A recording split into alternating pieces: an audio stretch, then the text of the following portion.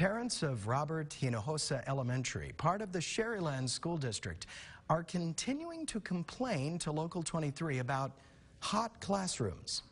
Parents first reached out to Local 23 last week. We have made several calls to district officials who say they are hard at work on the issue. Temporary cooling units have been brought in, but parents say they don't properly cool down the classrooms and their kids are uncomfortable. Today, we reached out to the Texas Education Agency, who tell us it's up to the district to address this issue, but they are looking into the matter.